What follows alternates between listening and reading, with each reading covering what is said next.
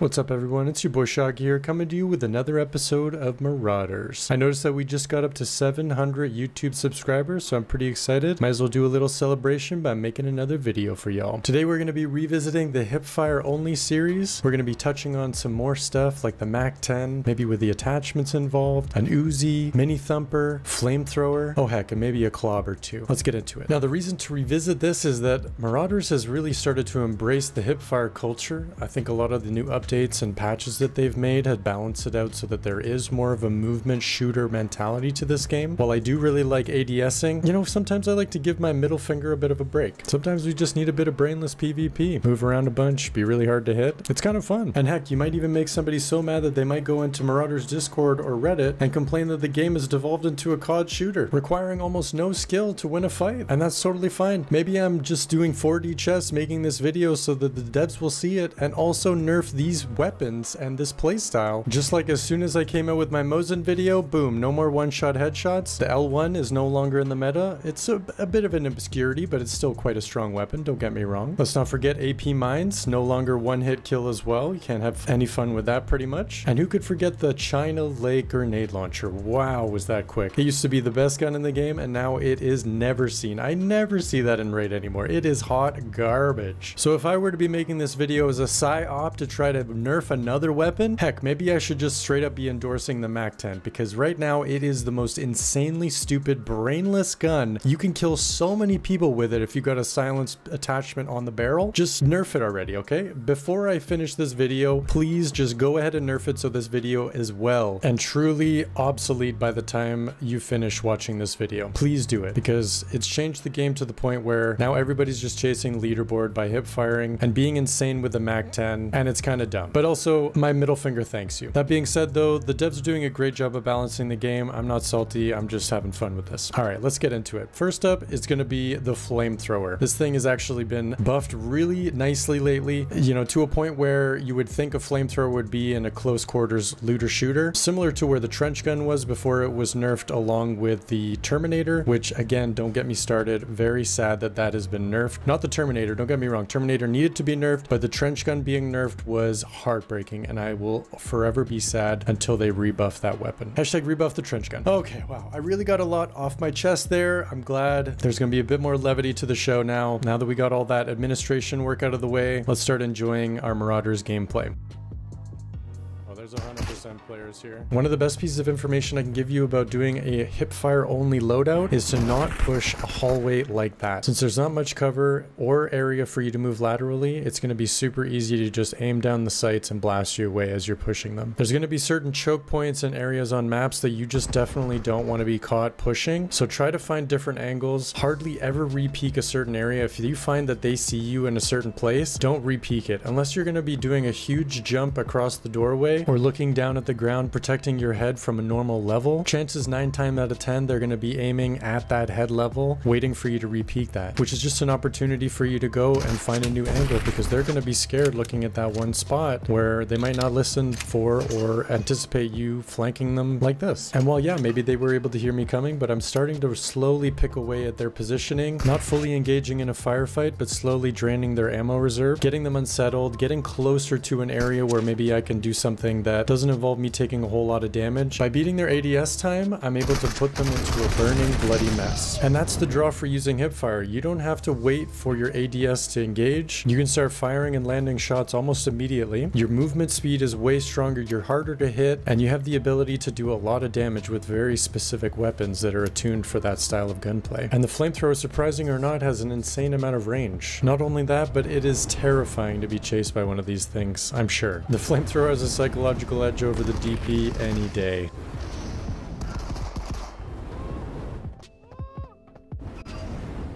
Better luck next time, bud.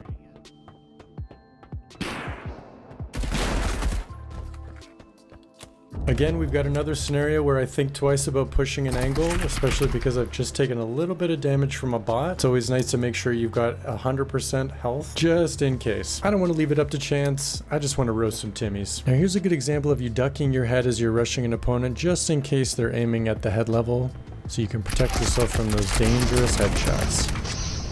Oh my god. A little creme brulee, anyone? The flavor's amazing. Okay? It's delicious. So well done.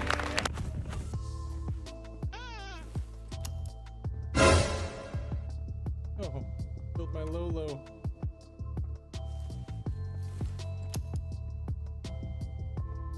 If he'll loot him, and then I'll just grenade him from here.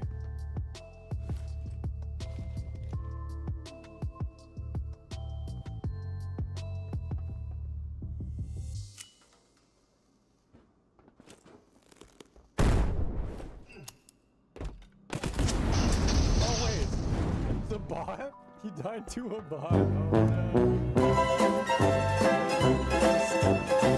Alright, well, moving on from that poor little mishap, I think I hear somebody in high command. Really difficult place to push, especially with that explosive barrel right there. I don't know what gun he has yet, so I'm gonna just try and bait it with a grenade thrower too. Maybe I can push the guy back so I can get a bit more cover, get up ahead, and get close enough to roast him with a flamethrower. Let's find out.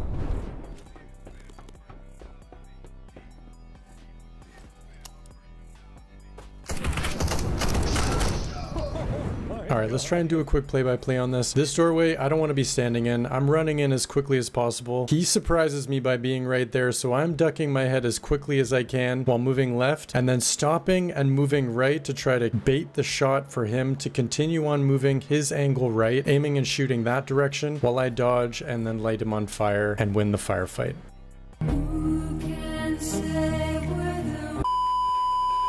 Another standout part of the hipfire for flamethrower is that you basically blanket their whole screen with flames, so it's going to be really difficult for them to see where you are in general. I mean, it was even hard for me to know where that guy was. If he wasn't standing still shooting, I wouldn't have known that he was still there. The amount of damage that this thing puts out is actually pretty impressive. I gotta say, it really drops people quick.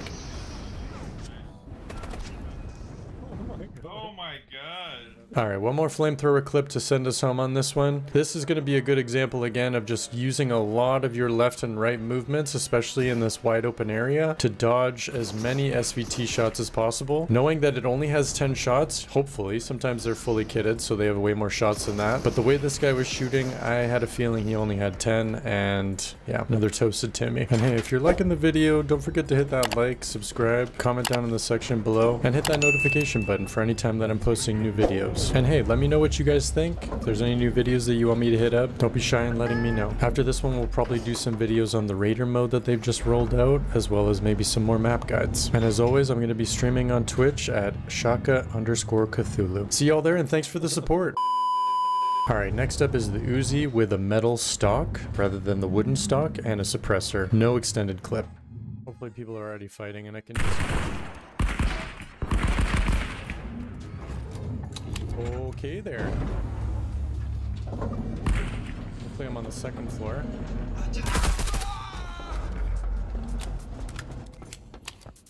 Okay, so full disclosure with the 9mm caliber weapons, they're not going to hit nearly as hard as most other guns, so you really want to make sure that you have the silencer on there for that extra HP damage, as well as the extendo clip to make sure you're getting as much bang for your buck.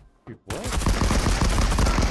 Now in that scenario, almost died. I had to shoot pretty much to my last bullet with a non-extended clip Uzi, so just be really careful and don't do what I just did where I backpedaled rather than kept strafing around. I basically just made myself a standing target that was moving slowly away, so just be sure that you're always moving left and right rather than backward. That type of movement is going to actually diminish your hipfire accuracy. You're not going to get as close as well, which is important in a hipfire fight. Another important distinction is that the hipfire is going to be better with the metal stock Uzi, which is found in the vaults, rather than the wooden stock Uzi, which you have to craft yourself. Another component of my game that I want to share with you guys is the sprinting peek. It's one of the best ways to figure out what kind of gun somebody has, where they're at, and how many of them there are. So in that quick instance, I was able to gain a lot of information about the player without engaging and taking much damage, and making sure that I'm not running into somebody with an MG42. Basically what I like to say is everybody's got an MG42 until proven innocent. Hashtag make the trench gun great again. Now in this scenario, I really don't want to be caught healing if he pushes me with a trench gun. When you're in the healing animation, you're very vulnerable. You don't really move that fast and you certainly can't shoot. But if you are in a healing animation and you want to get out of it because somebody's pushing you, just hold down the trigger finger and it will stop the animation and bring your gun back. Now the grenade here doesn't really help me, but I feel pretty confident that he doesn't have a strong secondary weapon. And if he does have a strong weapon, then I do have ample cover in this area. Now we're going to find out he has a para, which is a relatively weak weapon, and I've got that pole that's actually giving me pretty decent cover as I push him. I just got to be careful he doesn't pull out that trench gun and blow me away.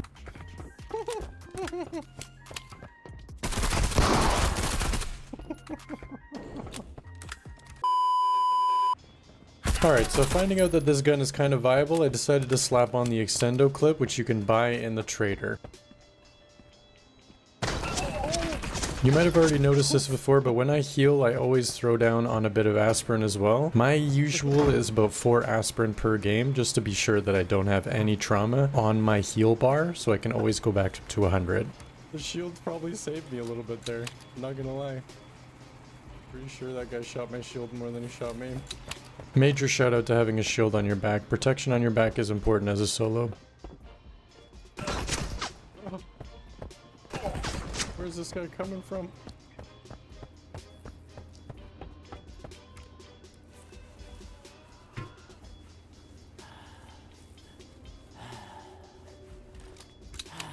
Damn, when I know I'm having trouble breathing, I usually like a good thump. Like a little mini thump on the back, just to kind of clear my airways. So maybe we'll just give him a little mini thump. How about that?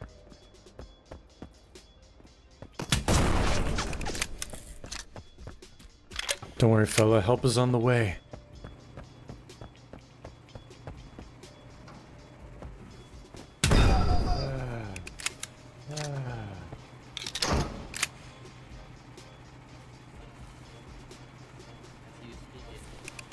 Here comes a new challenger! Wow, we've got a lot of people playing with VoIP today. This is great. Alright, so as you can tell, it's not the best for accuracy whenever you're hip firing, but the thumper is just so fun to quick peek and shoot. And run away, and reset, reload, and try to catch them while they're hiding and healing. Fatality.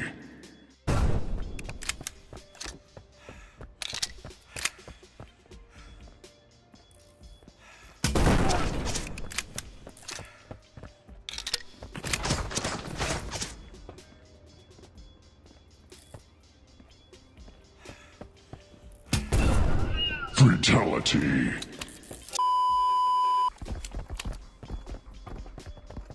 Help, I got bots chasing me, bro. Help. So I'm pretty surprised that the Uzi is viable against higher tier helmets and armor sets. It's still in the 9mm category, so I'm not 100% sold on them, but it definitely is still a viable weapon to use in a pinch. I'm pretty sure. I think we can kill him with an Uzi and then also pull out the club. Do him dirty.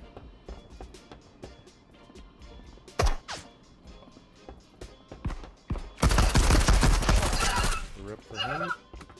Oh! No, bot, don't do it.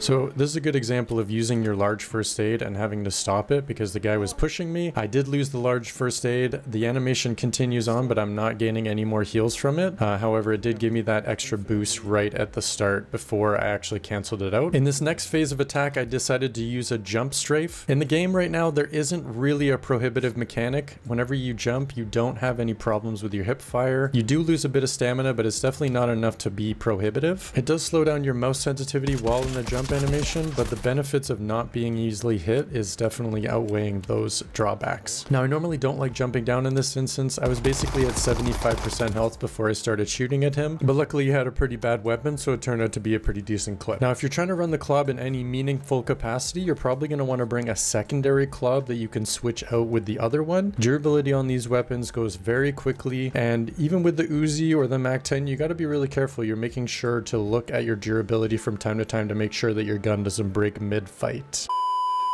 One of the more viable hipfire weapons is definitely going to be the MAT 49. It's one of the first things you can buy from the trader at any meaningful level, so definitely keep an eye out for that when it does come up on the trader, and maybe stock up if you're trying to do this type of strategy. While I would contend that the MAC 10 is a stronger weapon, especially with the barrel attachments, you can only find it in the vault if you're lucky, while the MAT 49 you can just buy it at the trader and it's always going to be there. You can stock up on a bunch of them. I would even try to run two, just in case you do use the durability on one of the weapons.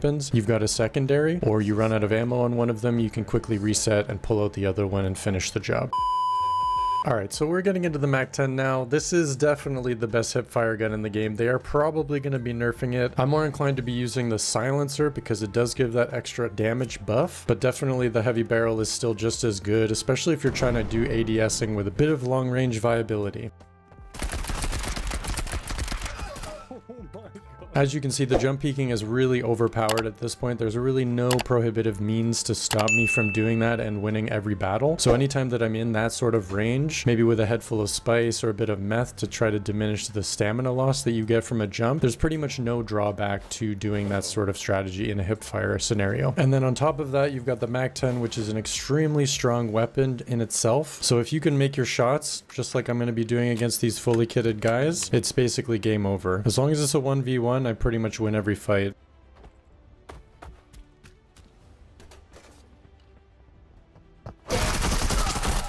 Now these guys were turtling inside of the vault area. I was trying to bait them out into the center tower, but I wasn't able to do that. I have a feeling that there's a guy just waiting at the door here to the right. I'm not really able to peek that with my jump shot because unfortunately the door is open. So a grenade would have been good there. Unfortunately, again, bank shot didn't go super well, so I just do the quick peek just to bait the shot, see what kind of weapon he has.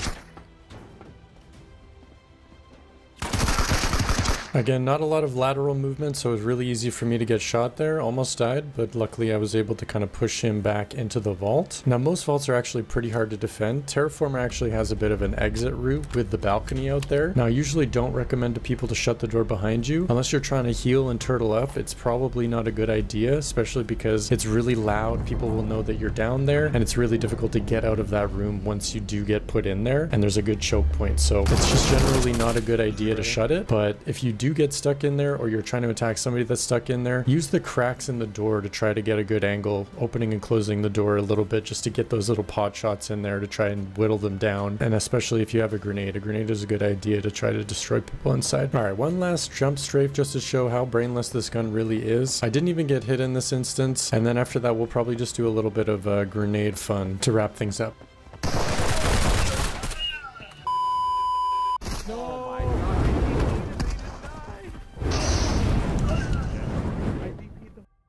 Yeah, that was a straight battle right there. Dude, what happened? He had a MAC 10, that's why. I DP'd his life away. Damn, his Mac Daddy won. I'll grab that Mac Daddy. Oh!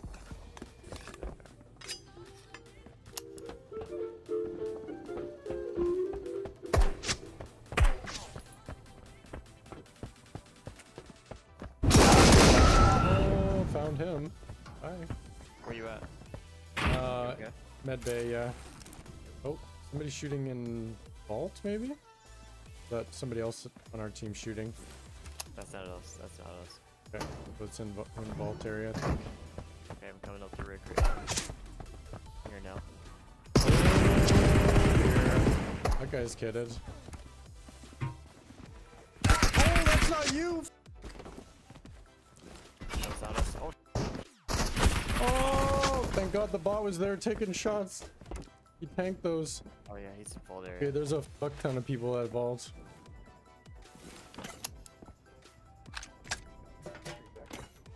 Oh yeah, we're gonna have to freaking go from the other side. There's no way in from where we're at. I got a Viper though. Both sides. I'm not with you, I'm on my way. Okay. Gotta push both sides. Your location is where? We're at Left- vault. left bridge, side. Left side. Hibernator side is where we're at. One in vault got me. Is an APS or something?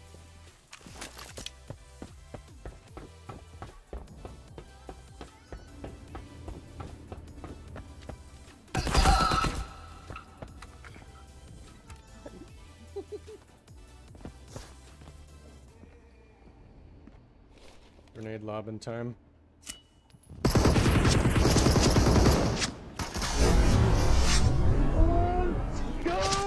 No, you didn't, dude. Let's f***ing go, dude. There's still two of them left. There's still two of them. Okay, watch out, watch out, watch out. They're just watching it. Hold on, let me flash, then we'll go in. I got the mini thumb. They're flash, they're flash. Push, push, push, push, push. Dragons!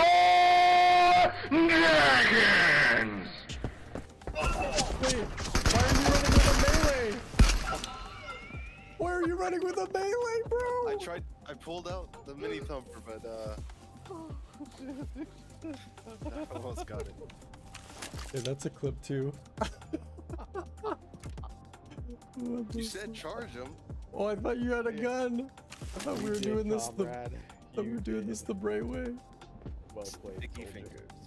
fingers. Do I try and do it with the Baron gun? Or just Viper them? Up to you, man. They could pull too many thumpers off my body. That's one Oh, thing. that's Yeah, I can't put down a mine. That's just gonna hobble me. Oh, he's in grenade range for that.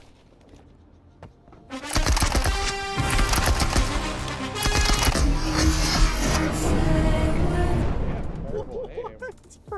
Oh my god, dude. They're just letting me nade them. Oh my god, what is you doing? GG, boys. Alright, I hope you guys enjoyed the video. Let me know in the comments section below if you guys want to see anything else, and we'll catch you on the next one. Ciao for now.